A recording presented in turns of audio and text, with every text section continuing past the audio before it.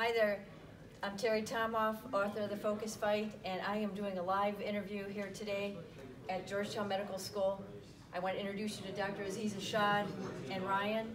We just got done with a lecture with the medical students and interns at Georgetown University Hospital, which was wonderful. And I'd like to have Dr. Shad say a couple words about our experience or her experience being a physician. Go ahead, Dr. Shad. So this is an important month. It's Childhood Cancer Awareness Month.